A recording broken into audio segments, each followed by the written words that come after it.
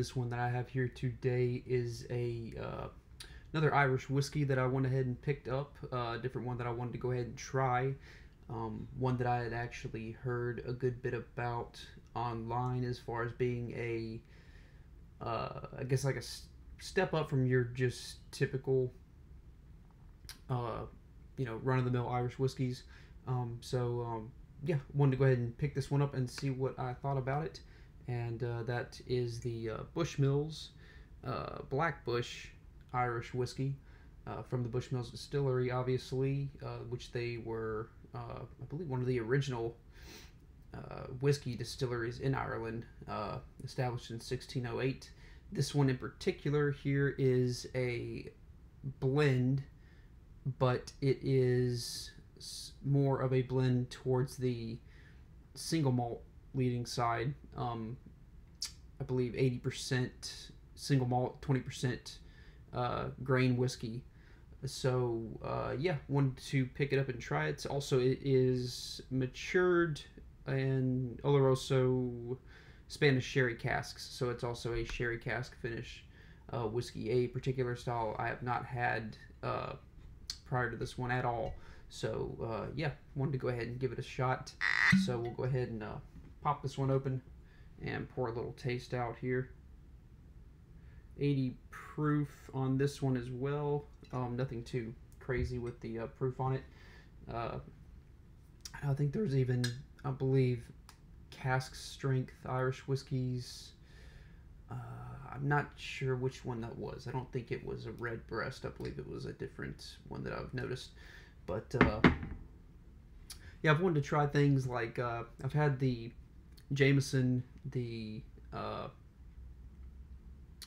Jameson's Caskmates, the Stout edition, the Bushmill Standard. I've had the Bushmill Standard, though that was a while back, a number of years back that I've had that, and I don't think I really, at the time when I was drinking, was really trying to actually taste it or anything like that. I think I was just kind of drinking with some friends or something like that back in college. So that's the only experience I've had with that, with Bushmills prior to this. But so let's go ahead and check the color on this one out, which is a kind of just really straight on gold. It's not necessarily pale, but it's not really like an amber either. It's sort of just kind of a golden wheat sort of color to it. I believe that this is also, in addition to being aged in, finished in sherry casks, it is also aged in previously charred bourbon barrels as well. So it does have a bit of a kind of a darker color than just a standard, especially the standard Bushmills. I remember being very light in color, but not really any red tinges or anything from those sherry casks. Though we'll go ahead and get into the nose and see if there's anything coming from that sherry on the nose here.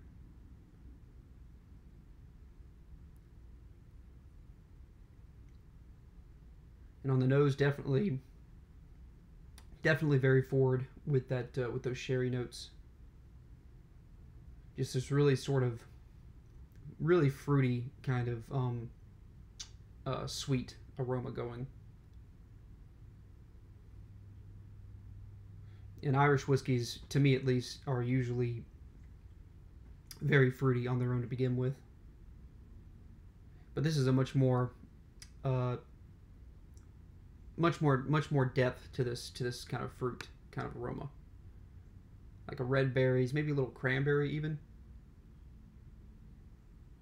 And then a lot of that oak that you would get from like a sweet kind of red wine. So that sherry wine note, sort of a red berry note,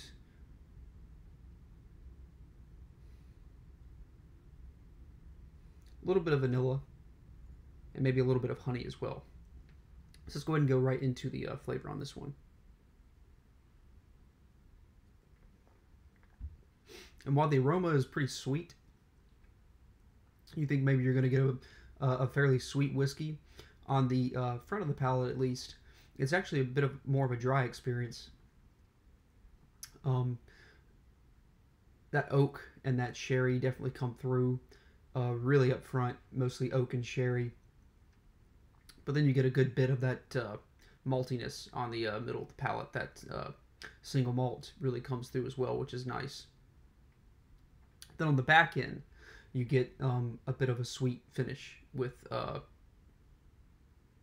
with a good bit of like red berry kind of flavor going on. But it's really interesting because a lot of times I'll get something like a whiskey or a spirit or whatever it may be that has a dry or a sweet kind of taste at the front of the palate, but then it finishes dry. This one starts dry and finishes sweet. Second taste, get more of that vanilla and honey, and there's also a good bit of spiciness as well, which I would almost maybe imagine coming from maybe a little bit of the grain, that 20% grain, but also from the bourbon barrels that it's aged in as well. Could be picking up some spice from that. And then just third taste going in, a lot more of the oak coming through, a lot more of the kind of woody notes coming through on it as well. Mouthfeel is fairly thin. It is 80 proof, 40% alcohol, so not a very long finish or anything to it, but you do get those sherry notes that kind of linger around on the palate a bit after a few sips. So, but nothing really as far as like a finish or anything goes. Nothing really long or anything as far as that's concerned. But you are left with, again, that sort of sherry note and the a bit of that spice as well. So overall, I believe that this is very much easily taking the place of the best Irish I've tried so far. Like again, as I said, I've had Jameson, Standard Bushmills, Tullamore Dew. Really, that's about it. Proper 12, the Conor McGregor Irish whiskey, which I just kind of wanted to try to see what it was all about, which pretty much on par with Standard Jameson, Standard Bushmills, nothing too crazy.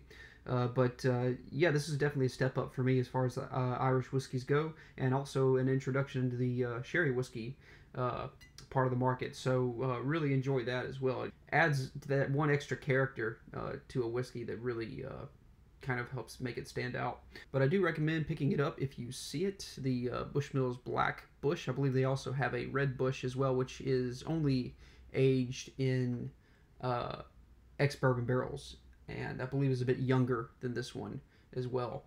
But the sherry cask finish on this is really nice. I think the sherry cask really adds an extra character to it that it would not have otherwise, even though it is leaning on that single malt in the mash bill. But the sherry cask really helps it kind of reach a different level. So really best Irish whiskey I've had so far, and would check it out if you do come across it. I would like to try other Irish whiskeys from here on out, now that I'm sort of getting more into that area of whiskey. Teeling, I've heard about, Redbreast 12 for sure. Some of those other ones that are up there as far as Irish whiskey fans push on people that are more interested in getting into the style. So that's my review on the Bushmills Black Bush, guys. Until next time, thank you for watching.